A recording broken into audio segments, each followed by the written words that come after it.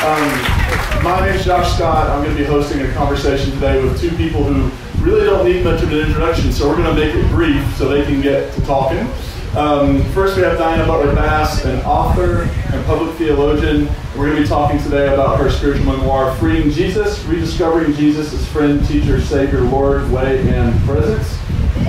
And we also have with us Bill McKibben, author and environmentalist. We'll be talking about his memoir, The Flag, the Cross, and the Station Wagon. A graying American looks back at his suburban boyhood and wonders what the hell happened.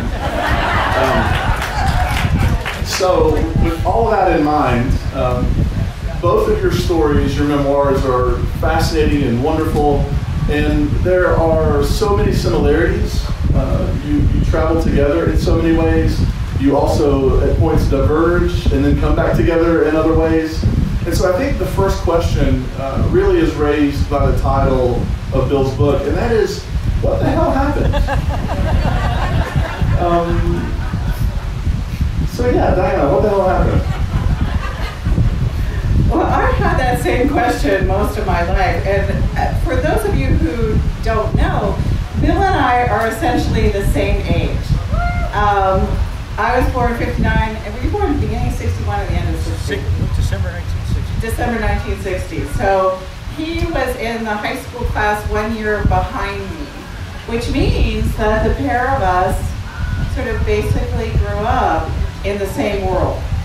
And my writing has been very memoir-oriented, reflecting specifically on religion and politics, and looking at this long, many-decade journey, and my friends and family, and often saying, what happened? And so I have been trying to sort my way through that question. So when I saw Bill's book with the specific question on the front, I knew that I had to read it, which I did. And we've been in conversation about our two memoirs online before. So that's I think the thing is what happened? Those of us who were born kind of at the middle end of the 20th century had so much optimism and joy and hope for the future, and we were going to change the world, and we wound up with what we have. Well, I want to say, first of all, this is extraordinary fun for me, because I've read everything Diana's ever read. I feel like, those people who show up at Dylan concerts and they've got every single album, but now they're, cataloging their bootleg tapes of This Night in Harmony, North Carolina is what so what fun to be here. And so we were born at the same moment and sort of started out in the same way a little bit in the kind of mainline Protestant church, but Diana was way ahead of the curve. She sensed what was coming and found herself often, for a while, often in a kind of entirely different religious world. I was completely clueless, and in a kind of strange, relic way, didn't even notice that any of this was going on. The kind of decline of the church world that I'd been born into, because where I was, it wasn't happening. The UCC church that I grew up in is strong and remains so. I went off to college, and Peter Gomes was my preacher for 4 years. He was one of the great preachers there ever was. And then I went to New York City to go to write for the New Yorker. I went to New York when I was 21 and wrote the Talk of the Town and the New Yorker, and spent 6 years at Riverside Church, where Bill Kaufman was the minister. So as far as I was concerned, it was all still, everything was just as it always had been. And then I moved out into the middle of nowhere, the most remote wilderness in the American East, up in the Adirondack Mountains.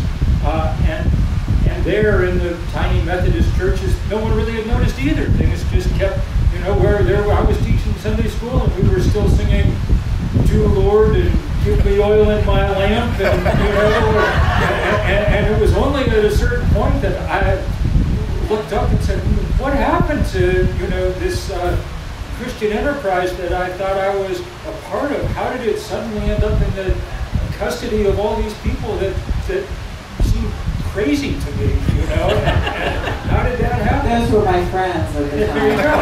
So then I started reading Diana, and now I understand more or less how it all happens, you know. One thing, so we forgot to mention when we're going on, there's 2 clipboards coming around, and those are sign-up sheets. Bill and I both have Substack newsletters. Mine's called The Cottage, it's called The Preacher of the Years. And we invite you to sign up, give us your email address, and we're going to share those lists. If you're at one of the other of those things, don't worry. When we enter your names into the program, it won't repeat it. So if you want to sign up for one, the other, or both, that's going around. I love what you just said, Bill, because I probably wouldn't have known it was happening either, other than the fact that in 1972, my parents left the East Coast. And there were lots of reasons for that I've written about, partly because of white flight after the riots. But later on, I figured out through some rather circuitous routes that the other reason was probably because my father was a closeted gay man, and that his father found out, and my parents escaped. So I moved from Maryland, where I grew up in a liberal Methodist church, and that's where our childhoods are so much the same. And then we went to Arizona, and all of a sudden, there was religious diversity, there were Native Americans, there were all these people from Mexico, and there was evangelical Christianity. And I wound up in a church called Scottsdale Bible Church. Oh, Lord have, yeah, I heard somebody say it, oh Jesus. And I always say it now as a prayer, oh Jesus, please, please Jesus, heal these people. And so I started there when it was a small church, about 300 people, now has about 30,000 people. And is the center, they founded a seminary where Wayne Grudem, okay, complementarianism guy, is the main biblical scholar.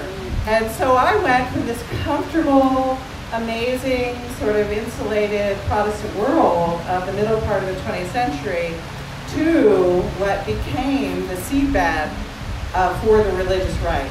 And so I have both experiences, and I think that forced me to ask the question earlier, because where you lived, you could keep going on with certain kinds of assumptions about the Bible and religion and science and religion and politics, and I envy that. I would give anything to have Peter Gomes as my chaplain rather than be paying attention to what Chuck Smith at Calvary Chapel, Costa Mesa was saying.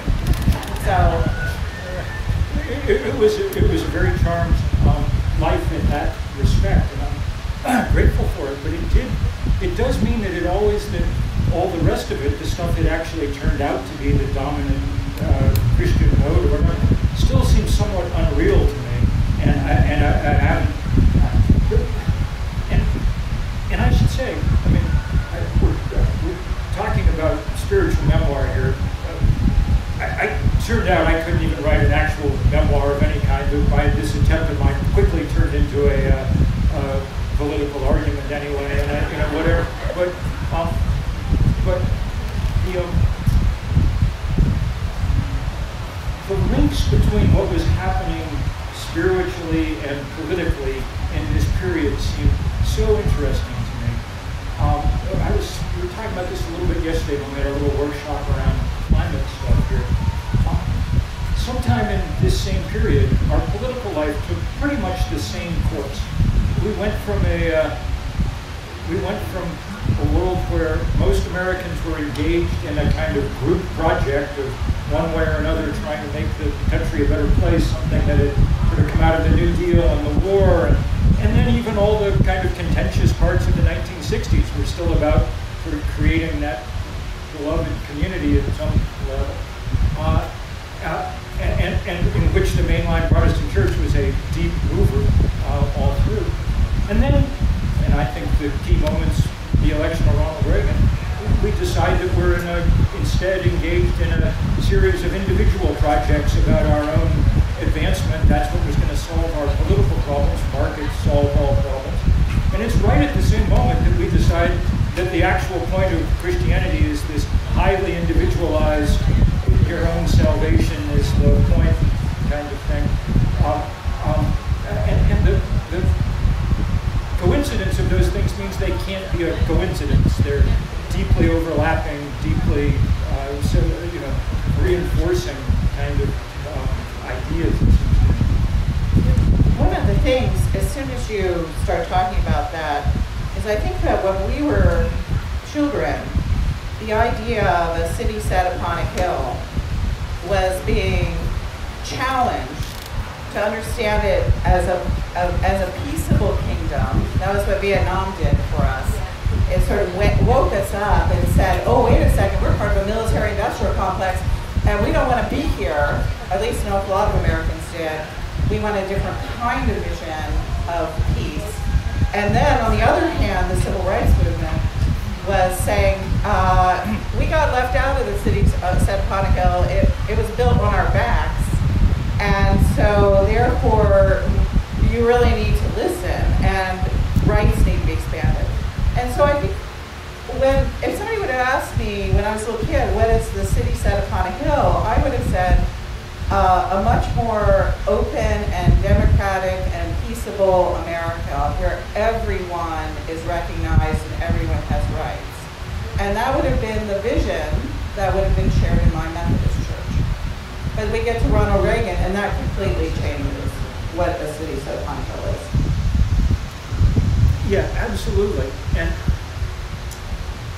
one of the things that really interested me when I was doing the kind of background report, this book that I wrote most recently was about growing up in the suburbs of Boston in a town called Lexington, Massachusetts, which was interesting in its own right because of its deep associations with American history. I was a tour guide for my high school years on the Battle Green. I would wear my tricorn hat and walk around. But one of the things that was interesting, in looking back, I went back and did a lot of combing through the newspapers and things of the town in the 60s, was the degree to which in this, very standard suburban community, the churches had been the key engine of driving an awful lot of the work around civil rights and around the peace movement, far more than I would have guessed. And how involved in that process they had been. And that was the world I assumed was going to keep going, and the one that ground pretty quickly to a kind of crashing halt. And part of the reason why, at least historians have pinpointed that political involvement of mainline churches as the very reason why in the next decade they declined. And that has always been a little shocking to me, is that the church that I grew up in, it was kind of moderate, theological, sort of a little bit liberal. Nobody was thought religion and science were opposed to each other or any of that kind of stuff. But there was some contention over these issues. There were certainly white people in my church who didn't like black people. And there were certainly people who thought that those who were opposing Vietnam were hippies. But there was the other side too, where there were, like my mother was very pro-civil rights movement. She had a lot of sympathy towards what was going on in Vietnam. She voted Democrat all the time and tried to convince them to get out of the war. So there were plenty of people around, even in my Maryland childhood in Methodism, that were a little bit on both sides. But the church, the institutions of the church, the seminaries of the church, the clergy of the church, were all pushing toward feminism, civil rights, and the peace movement. And that's what backfired on them. Well, yes, it's clearly the danger of taking the Bible seriously is, that is a deep danger. And of course it was sort of bound to happen. I mean, in 1960, I couldn't believe the statistics, and I looked them up, but they were in that book by that guy, Mark Silk, I think. Yeah. When Eisenhower went to lay the cornerstone for the Interchurch Center up by Riverside Church in Manhattan, the God Box, the kind of Protestant Vatican. When he laid the cornerstone for that,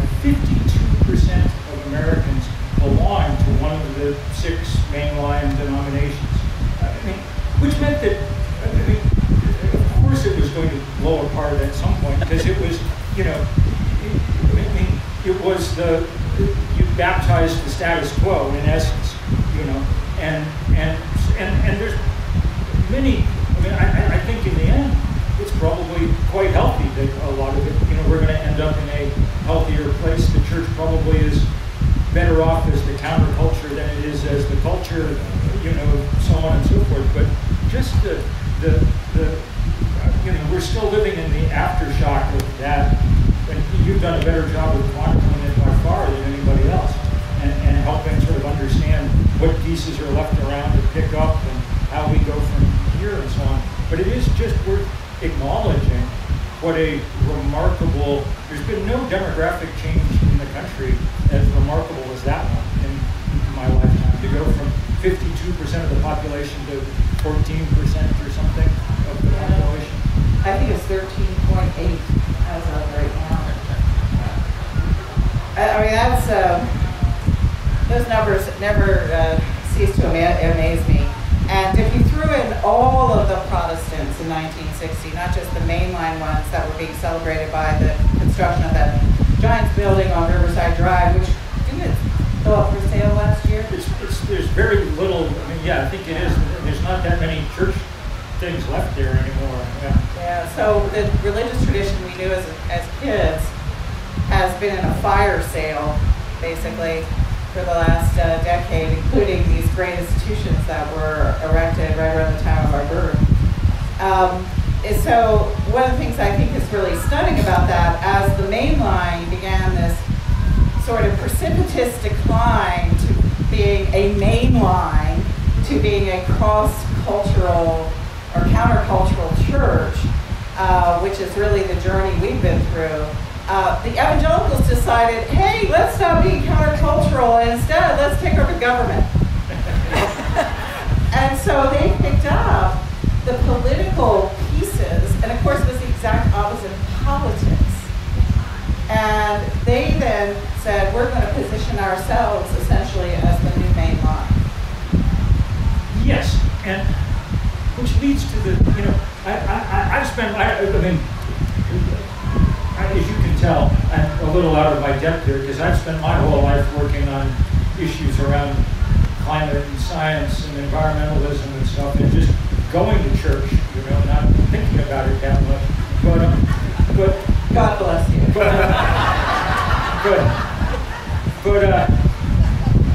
But in now that that's become such, I mean, now that we're in the 4th or 5th decade of that being such a potent political force, and now that it becomes with each passing year an ever more egregiously nasty political force, it does seem to me that one of the, and I've been doing a little writing about this recently, that one of the jobs of this remnant, whatever we are, 13% or whatever that's left, is to be aggressively making the case that secular Americans can't make. Secular Americans can make all the kind of correct cases about why the policy implications of that right-wing thing are wrong and stupid, and they are, and they're doing a good job. The one case they can't make is that, you know, what these guys are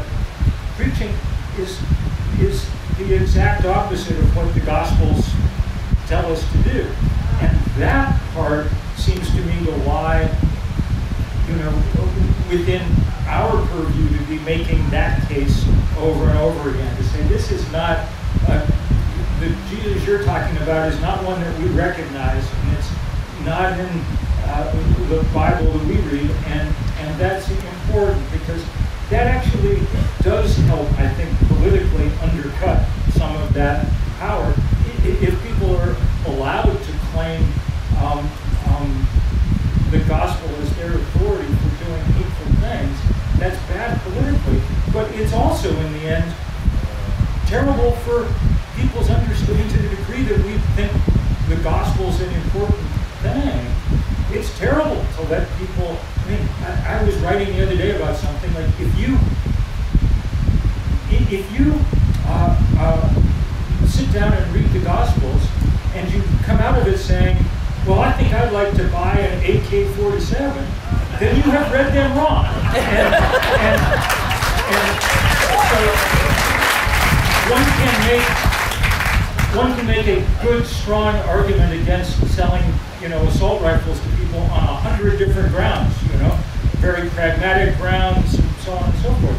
But it's also worth making it on the grounds that this is, that you've just wildly taken, the decision to essentially in some cases almost literally baptize and bless machine guns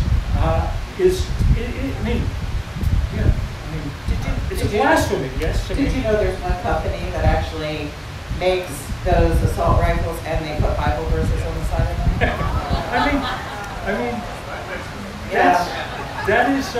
That's the definition of blasphemy, sacrilege, and it's worth calling it out in those terms as well as calling. And I was saying yesterday that one of the things that always annoys me in the Methodist Church is we pass endless resolutions in General Conference about these long, detailed explanations of what's going on, why we think climate change is a bad idea, and citing all these scientific. It would be much stronger if there's plenty of scientists to do that. If our part was to say, Jesus told us to love our neighbors, and at the moment we're drowning our neighbors and whatever, so we can't be part of this. We've got to stand up to it. That's a more effective witness, it seems to me, for Christians to make with the kind of Christian part of their identity. Well, one of the misconceptions I think folks on the conservative evangelical side have is that because they think they take the Bible literally, that they take it more seriously, and that folks in mainline progressive traditions don't care about the Bible. And I think what you're saying is exactly the important thing, which is that we actually care a lot about the Bible. We just actually want to take it seriously. Right.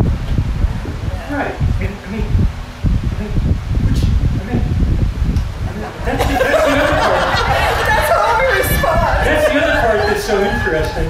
Just as someone who spent my life as a writer, and you spent your life as a writer too, and you got the idea that I know that this is an old idea that's been fought over for a long time, but you would have thought that we would have gotten past the, this point, that things that a book that great was to be read literally, like it was a recipe book or something. It's much too important to be taken literally. You have to actually take it seriously. That's right. Well, that's been part of the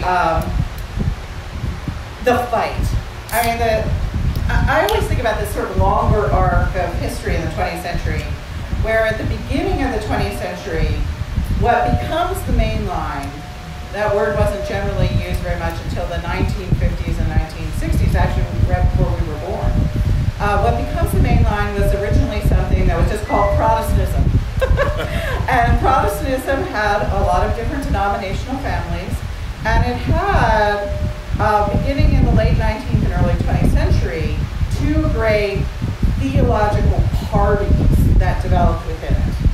And one of the great theological parties were the people who were modernists or liberals, and those are the folks who mostly became the main line. And the other theological party were the fundamentalists. And once the people who had self-named their movement, the fundamentalist movement, realized that they had chosen a bad name, they changed their name to evangelicals. It was softer, but they're the same people, the fundamentalists and evangelicals. And so the fundamentalists were mad because people didn't like them, and they didn't want to join their churches. And so they started on sort of this long campaign, decade-long campaign, to rehabilitate their own image and try to attract more people into their churches. And a big part of that was setting up the liberal mainline as their enemies.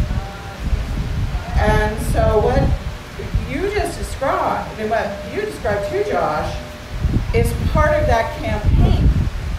Part of that campaign was to convince America that people who were in liberal and mainline churches didn't read the Bible, and they didn't know theology, and they didn't care about Jesus, and that they don't care about your spiritual life. And they warned their own people that if you ever hung out, it was better to hang out with Jews and Catholics than it was to hang out with liberal Presbyterians.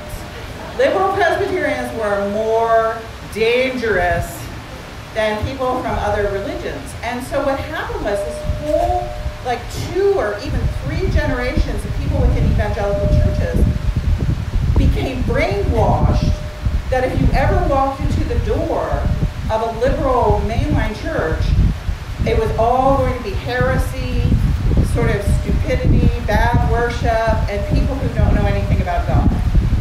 And so now that people are leaving evangelicalism, when I talk to folks, one, they're almost completely unaware that there's this Protestantism that we grew up with, or 2, they're terrified to go in the doors of those churches because all they've heard their entire life is that there are womanist, child mutilator, feminists, anti-Bible, evolutionary scientists in those buildings who are going to send you to hell. And when they say that about us, I say, yeah? No, we're not the hell part. But, yeah, science, feminism, we care about gay people, all these things. You're going to find something, a different kind of Christianity. But essentially, the traditions we were part of were part of the crossfire, and we got identified as the enemy.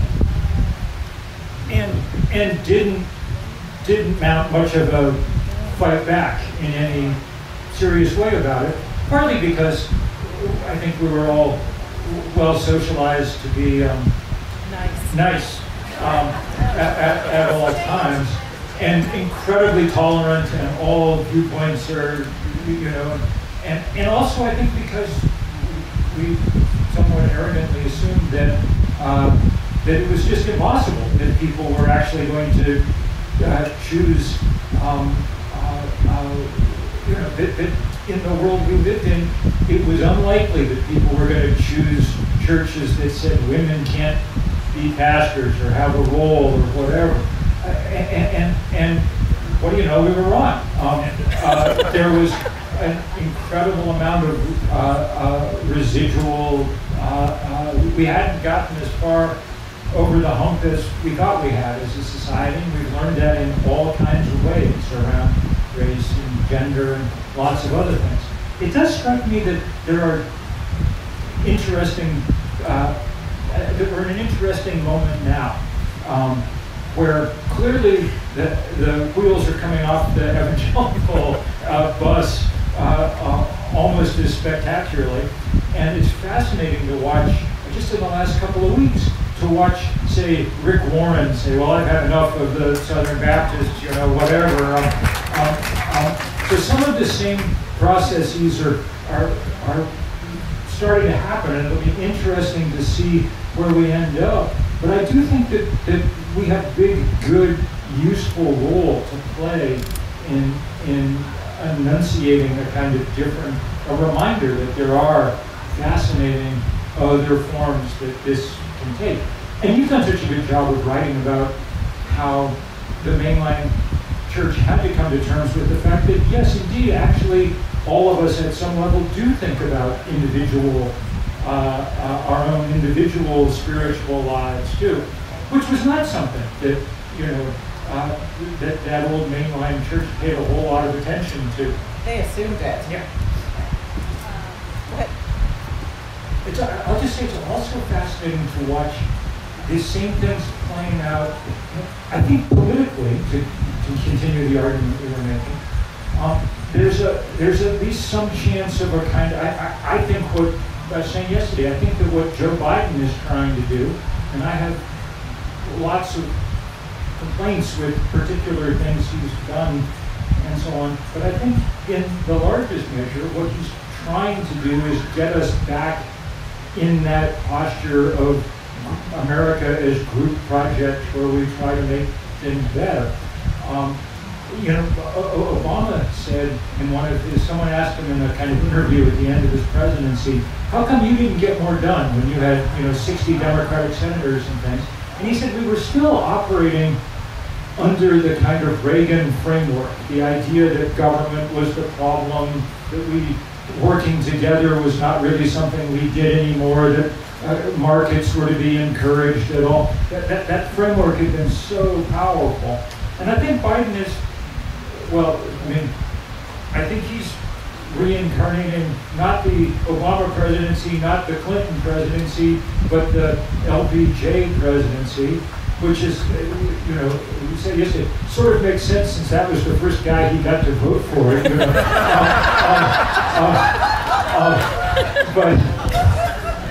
But it's a powerful, interesting moment there, and in the church, and you can see the same thing happening in Catholicism in a lot of ways, and the other branch of Francis is one of the most hopeful and powerful and interesting figures in the whole world, and the same thing, this sort of sense that it's time to involve, that there really is this huge project, now exemplified by the fact that if we don't get to work on it, we're actually not going to have much of a world to live in anyway. So it'll be really interesting to see what we can make of all this going forward. So they just said we have about 10 minutes left. Okay. I wish we had about 8 hours left. There's so much to talk about. We're going to open it up for some questions. Can I ask one at the front end? And hopefully it won't take too long. But memoirs are about looking back, right? Looking back over. As you all look forward, where do you see hope? As we move forward in faith as a country, what are you hopeful about? One of the things that I have become immensely more hopeful about, especially over the Trump presidency, is the people who are finally aware of what is really going on around us. And in the last few years, I've made friends either online or in real life with people that I once thought were completely hopeless. People who worked for the Bush administration, people who had literally opposed things that I'd written in print, and about religion and about politics. And I think what happened is that the Trump presidency was so shocking to so many people that it was like a giant consciousness raising meeting from the 1970s, and it really woke up a surprising number of people. And so I have these friendships now with folks that I never would have imagined I would have been friends with. And while there are still specific, kind of disagreements on policy, or I wouldn't say that nice thing about George W. Bush, because I never said anything nice about George W. Bush, except for Africa. Except for those differences, there is a lot more really thoughtful, well-placed, interesting leaders, writers, thinkers, who are all now moving more in similar directions. And that really, I don't know if you see that too. I definitely see that. Yes, and I have great hope from watching young people around the world. Yes. I got to send off a note last week to my good friend Greta Thunberg, congratulating her on graduating from high school. She and Francis, I think, are the two greatest contemporary masters of the kind of politics of gesture. So young people are doing unbelievable work. But I've heard a few too many people say to me, well, it's up to the next generation to solve these problems, which is completely. So the good news is that we've, in the last 18 months or so, a few of us, my colleagues, Bea and Melanie and others are here, have started this third act thing for tell your grandparents, people over the age of 60, and it's going great guns. We've got many, many, many tens of thousands of people signed up, and not just signed up, working hard. There's a bunch of them going to jail today outside Washington, sitting in at a bank that lends money to the fossil fuel industry. They're working incredibly hard on climate and on democracy, the two sort of twin parts of this thing. And there's a huge third act faith group, retired pastors and rabbis and things that are doing amazing work as part of that. It's really exciting to see. What we're seeing is a sort of combination of people who've never done work like this in their lives, and a lot of people who had done this work when they were in their first act back in the 60s and early 70s. And then, you know, maybe as a generation, our second act was slightly more involved with consumerism than it was with citizenship, you know? But that's water under the bridge, and now people are like, okay, we've got one more thing we've got to do before we go, and we're going to do it in style, and it's really fun. So that carries over into some of the religious and denominational questions as well, because one of the things that I'm pretty sure this is the case. So the UCC, if I'm not wrong, just divested its pension fund from fossil fuels, which is incredible. But most of the other main lines came out with statements about 10 years ago divesting sort of liquid funds in other places from fossil fuels, but left their pension funds invested in fossil fuels. So as far as I know, right now, as we sit here today, one of the richest pension funds in religion in the world is the Episcopal Church Pension Group. And if you're a retired Episcopal priest, your money is still invested in fossil fuels. And the only people who are going to be able to convince that fund to disinvest, to get their money out of there, are you all. And you got to do it because the C of E divested last week, so right. You know, the heat is on. So that's one of these places where this work overlaps, where I'm constantly telling people as well who are over 60 or just retired from mainline pastorates, I know you're tired, it's been hell, but guess what? You're just getting started.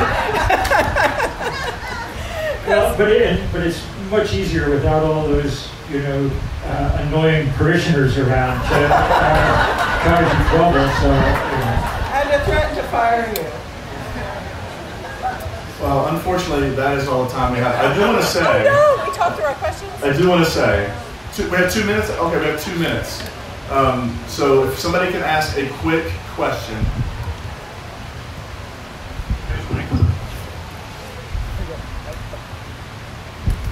Thanks. Hey everyone, I'm Andrew. So you all know about just transition, just the concept of as the economy transitions into clean energy, we need justice, right? Like frontline communities are protected. So I'm curious what a just transition for the mainline church looks like, right? There's all these institutions, all of this money, all of this social capital that has been built up in the mainline church, and yet the people aren't there. So what does a just transition for the institution look like in this moment? Okay, I have a 2-minute thing, but I can actually say one of the pieces of that is that I am so sick and tired of the mainline talking poor.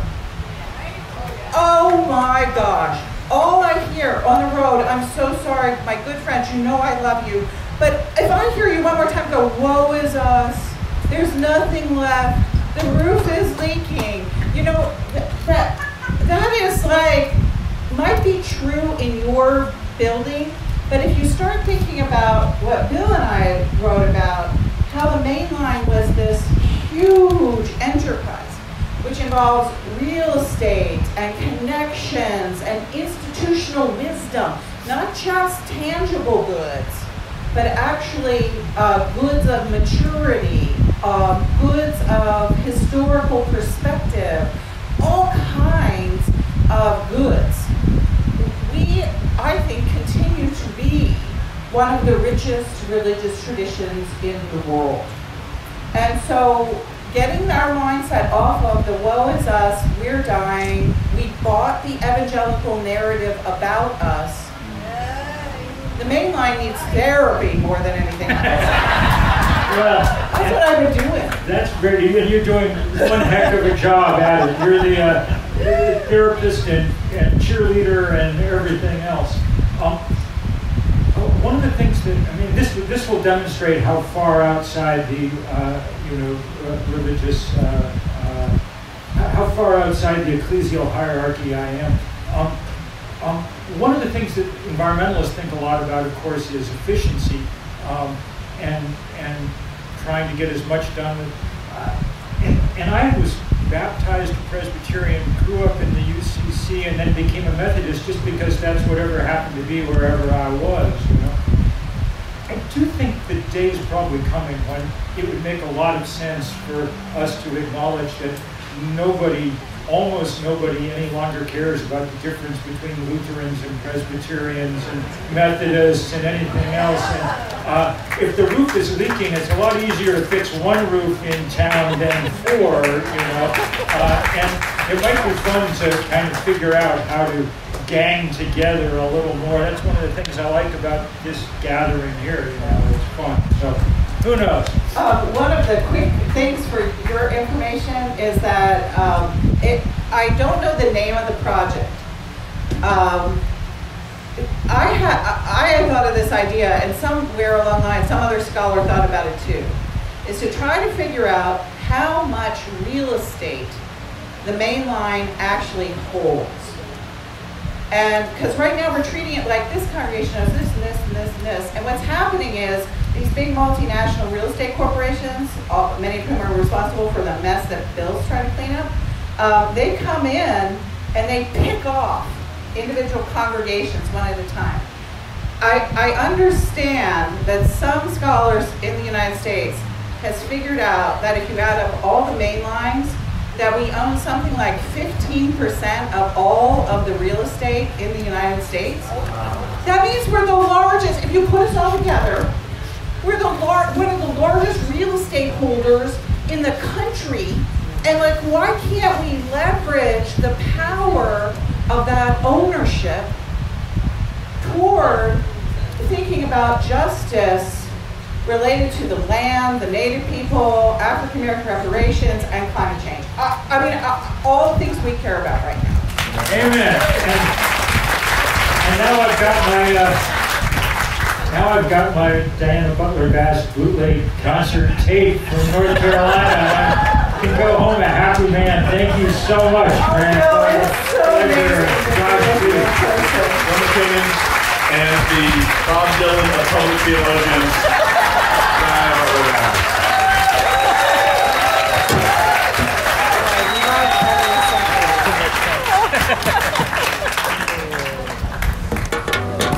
Oh, we get some music. Oh, good. Want me to take a picture of y'all?